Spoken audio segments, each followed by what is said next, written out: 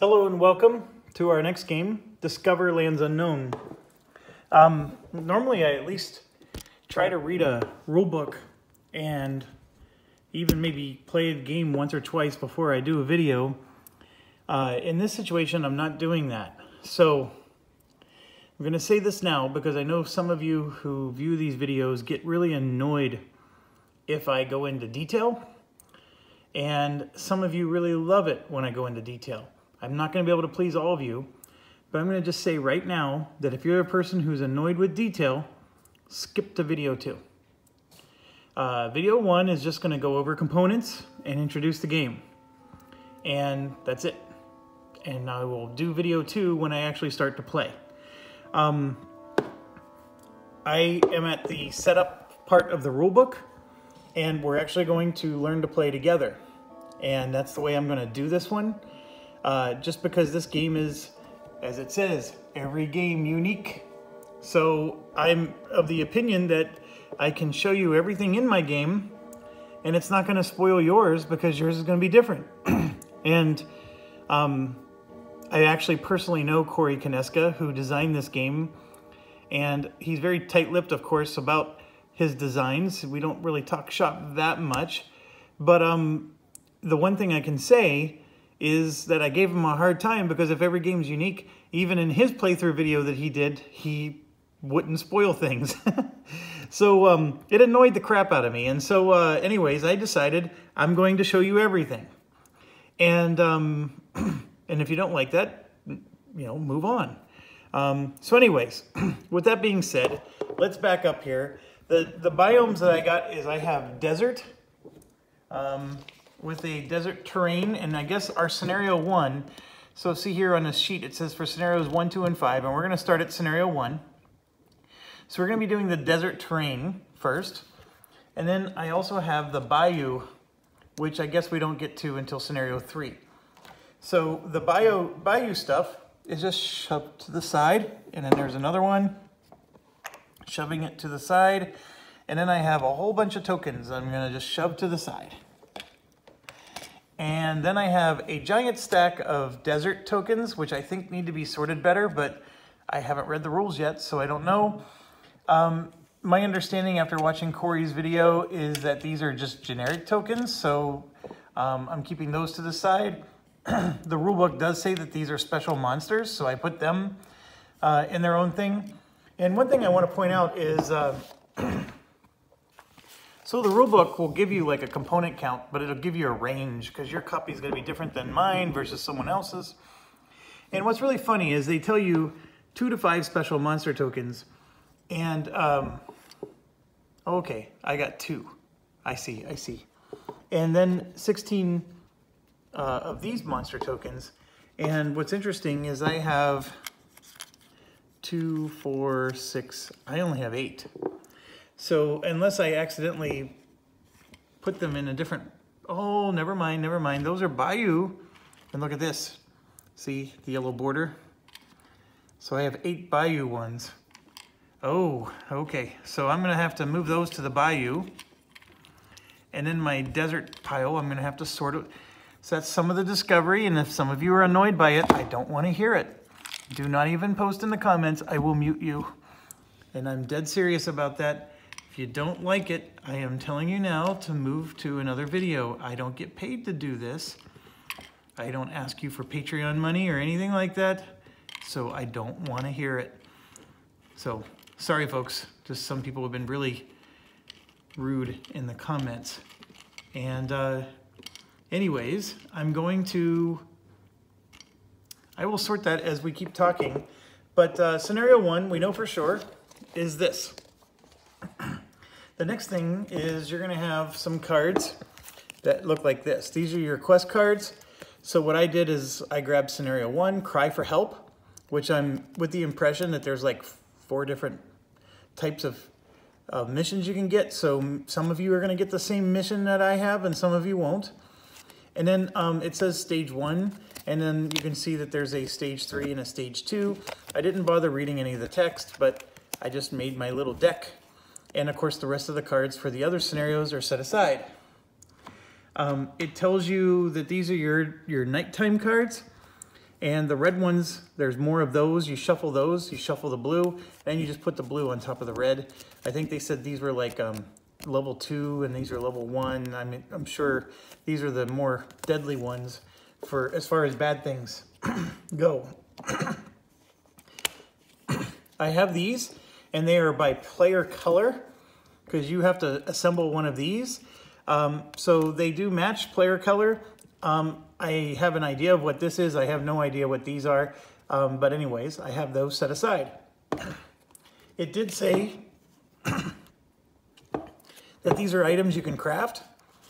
And so I just have those in a pile. And then I have these, they said, are basic items that you can, basic recipe items, I believe. And then these are the advanced ones. Project cards, there they are, project cards. And then you have reference cards, like so. And then there's these threat cards, 12 blue, 12 orange, and they are buried amidst a bunch of your other cards. So you do have to dig for those. And then you will get a bunch of these, which are considered exploration cards. And it takes a while, but I did sort them by number, so I can find them. They're just like our Arkham Archive deck. I'm assuming that's what I was supposed to do. I don't know, but I'm assuming the number is important, so that's what I did. And so there's a giant stack of those. I can tell you that Corey said in his video that you're not supposed to check to see if you have a contiguous stream of numbers, and I don't. I have some duplicates. I have some that are not duplicates. Sometimes it skips by 2, sometimes it skips by 10, so don't panic with that. And then here are the enemy cards. And I did the same thing with the enemy cards, a much smaller deck of those. They give you this stuff, just set it aside. I'm playing as a green guy, so I'll take that out. I'll take out the dice too. These, I just assumed, are your basic bits. I'm pretty sure this is for when you have to randomly move a direction. So that'll go along the tiles. And then this, of course, is for who the party leader is. But I'm going to just do a solo game. And so I will take these and just set them aside. And I don't need the party leader thing. Okay, so with that said, I'm at the setup here. And what I explained to you got me through here. We created the night deck. So now I'm finding the terrain components. Find the reference sheet belongs to this scenario. It shows which terrain specific components are needed for the game. And so that's this. That's this. And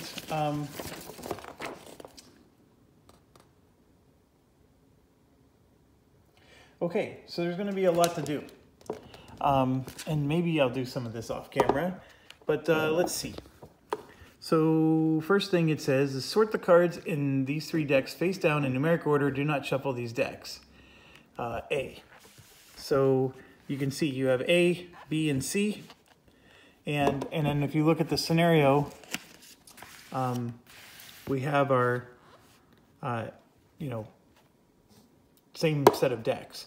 So we have a threat deck of blue for this, and apparently we're not using the orange threat deck. So I'm going to just take the orange ones and set them further aside.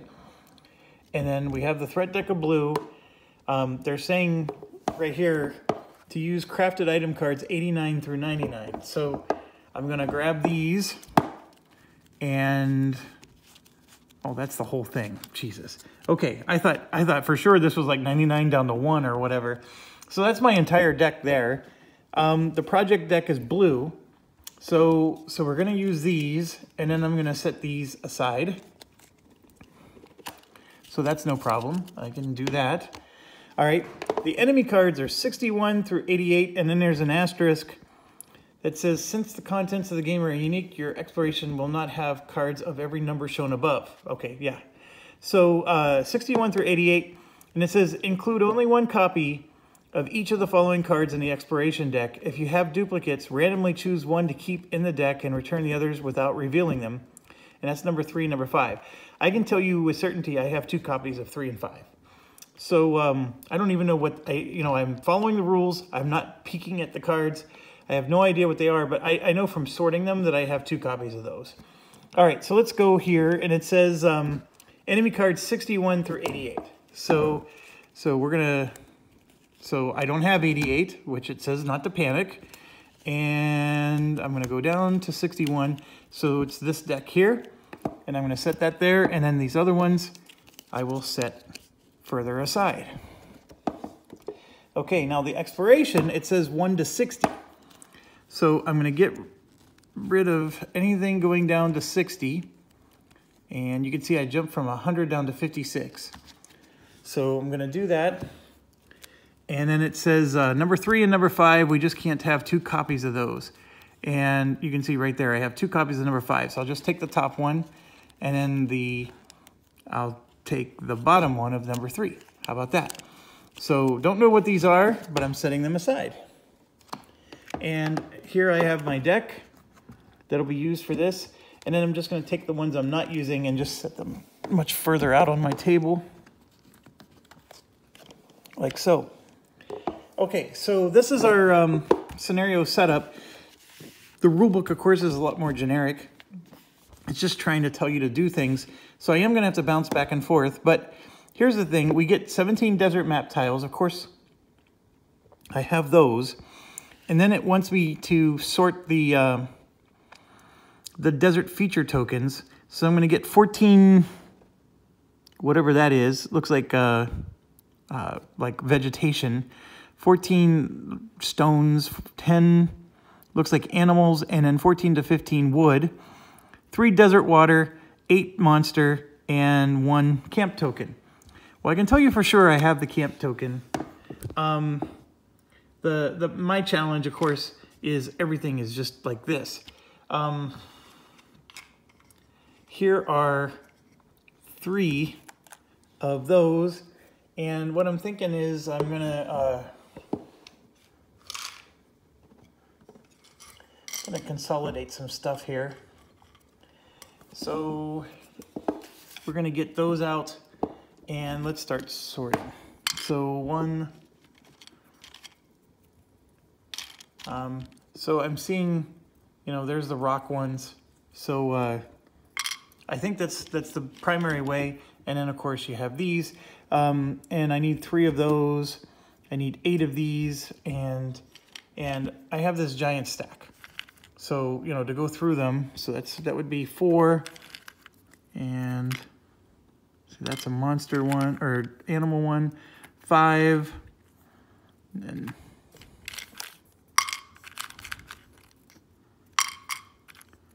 so, see, and I don't know, like, this one has 2 of them, but I'm assuming it's that side that you're looking for. And so, then we even got water ones. And I'm sorry if this is really boring. I apologize. I'm sure this is something I probably sort of sorted before I hit start, but I'm going through it as fast as I can here. And oops. And my idea here is that I'm trying to, because I don't know what you have in your copy that's the same as mine. So I'm sure, because like, see, they have like numbers on them and stuff. Where on earth? It's because this is in the wrong pile. Okay. See, and I have to be careful because, see, these on the other side are actually, and that's actually wood. So I think I might have a few things in the wrong spot, but for the most part, I'm getting this. And take that one.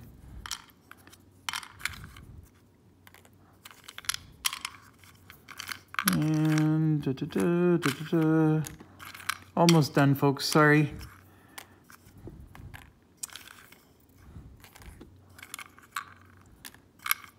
And oh, just a second, one of those, and that. Okay, so now I'm gonna just take all these lumber ones and throw it into this empty one. And then I have another one here, and I'm going to put the kebab looking things in there. Okay, so it says you need about 14 of these vegetation. 1, 2, 3, 4, 5, 6, 7, 8, 9, 10, 11, 12. So I'm already doing an awful job of sorting. I'm down to 12 of those, and there's 13, and there's 14, okay? So that's good. Then it says 14 of the stone, so 1, 2, 3, 4, 5, 6, 7, 8, 9, 10, 11, 12, 13, 14. And then 14 to 15 of these, so 2, 3, 4, 5, 6, 7, 8, 9, I only have 10. So not sure what, I'm sorry, no, 10 of these, 14 to 15 of those, okay. 1, 2, 3, 4, 5, 6, 7, 8, 9, 10, 11, 12, 13, 14, 15. All right, so we're good there. 8 of these, 2, 3, 4, 5, 6, 7, 8. And then 3 of these, and as you see, I only have 2. And so I'm missing one of those. Beyond that, that is my collection. And these you can see are clearly bayou, so I don't think I have a desert one mixed in here.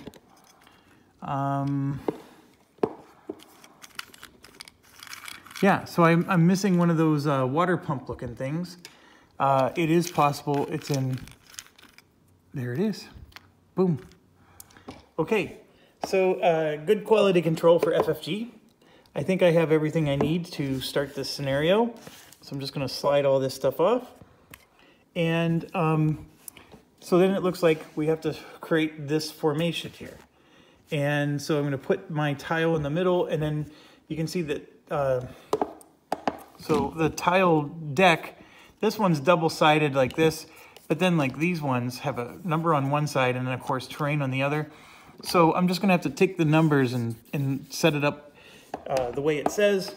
And I've been told that our terrain tiles, even though I have desert and you have desert, that they're not always gonna be the same. I don't know how much of it's not the same or is, but anyways, I think we have uniqueness even in that type of regard. So, so that's how you get all the components you need to start. And this scenario guide, other than setting this up, I have everything I need to set this up. So what I'm going to do, obviously they have a reference sheet on the back. So we will set that up eventually. But I want to now go back and look at the rule book real quick. So, for example, it says project deck. Shuffle the project cards into a face-down deck. All right, so the project deck is B, which is this. And that's these. It's a really small deck. So they just said shuffle them and put them face down. So I will do that. Okay, and then the threat deck is C. That's these. So it says shuffle them. So I'm gonna go ahead and shuffle them real quick. And it says put them in a face down deck and place it near the crafted item deck. If the reference sheet shows advanced project cards with a red back, shuffle them into a separate deck. So I'm just putting those down.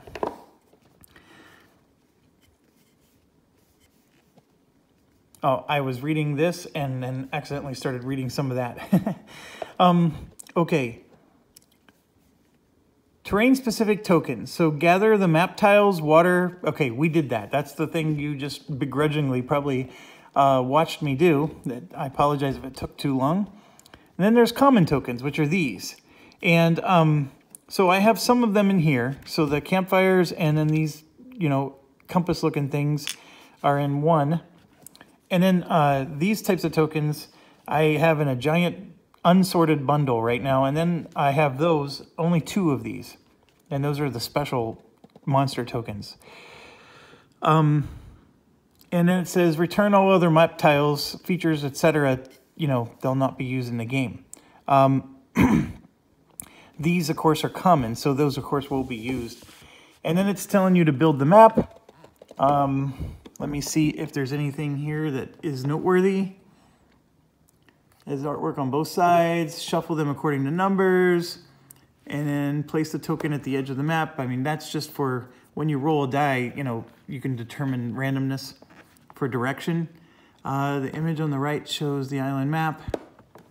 Assign characters. Shuffle the character cards and deal 2 cards to each player. You secretly choose. After all players have been chosen, they simultaneously reveal their cards. If playing a solo game, that player draws 4 and chooses 1. Very cool. Okay, so we didn't talk about that. So let me spoil you with what I got. I got quite a few.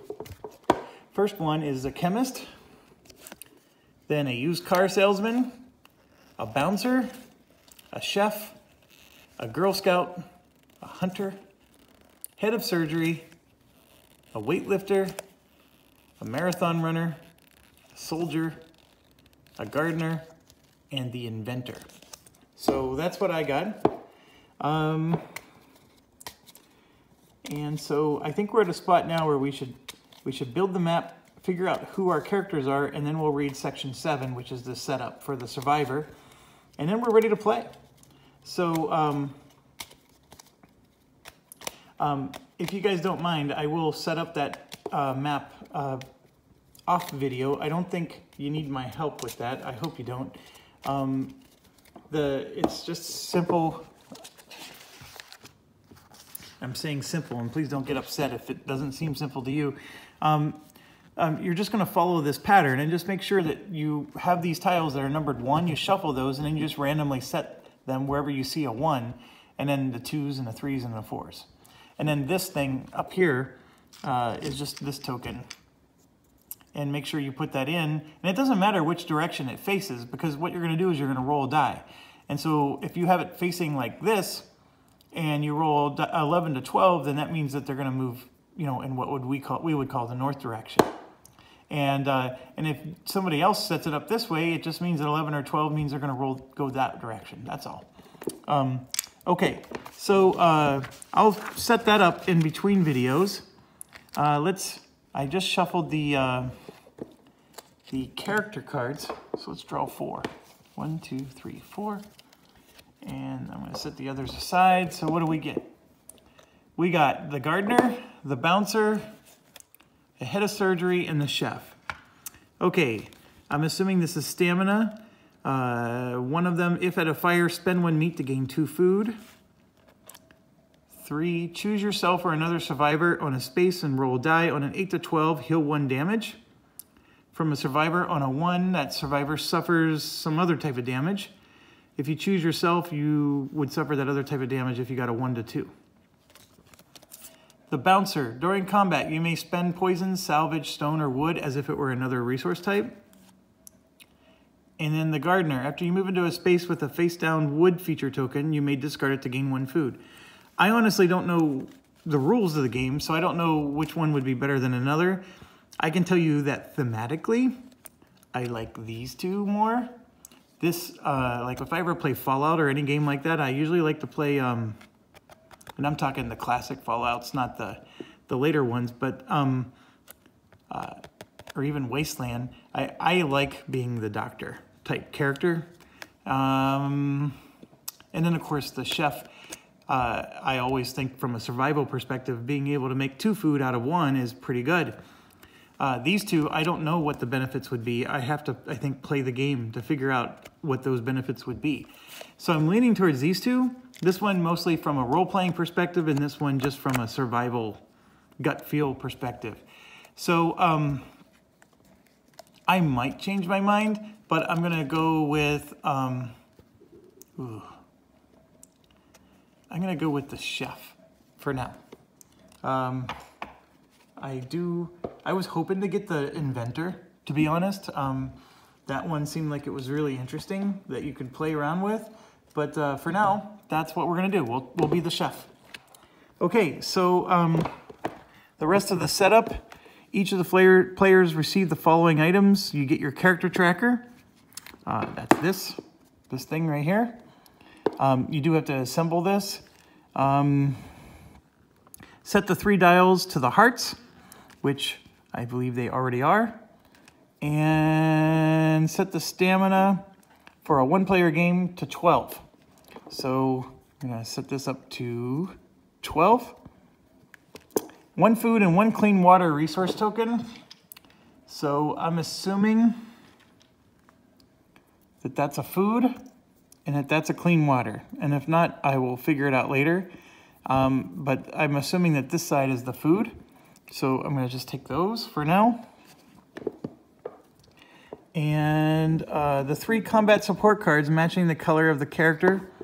If playing a solo game, these are not used. Oh, okay. So what they're referring to are these. So if you're playing a solo game, they're not used. And I guess it's because, like, if you're combating with another player, this would be some secret card you would play. Sort of like a rock, paper, scissors type of effect. So I'm going to put those out. And 1 survivor figure matching the color. We got that. That's this dude. And place this figure at camp. I will do that once I set it up. Players are now ready to begin the game. Okay, so I'm going to go ahead and end this video, and I will set that map up offline. And then when I come back, oh, and by the way, just needed to pay attention. There's what I needed right there. And, oh, I skipped D. Draw a number of cards from the top of the normal project deck based on the number of players. So in a 1-player game, we're going to draw 3 cards. Keeping them secret, but we don't have to keep them secret. And these are our 3. So we got a water pouch, a bola, and a spear. So those look pretty cool. I'm very excited. I really like Robinson Crusoe, and I'm already getting that feel. But we'll see. Let's see how this plays. Anyways, I'm going to go ahead and end this now. I will set up my map offline, and that'll be ready when we get back. And then for those that wanted to skip video 1, we will get right into gameplay with video 2. Thanks for watching, and really appreciate all the support. And I'm really excited to try this game out.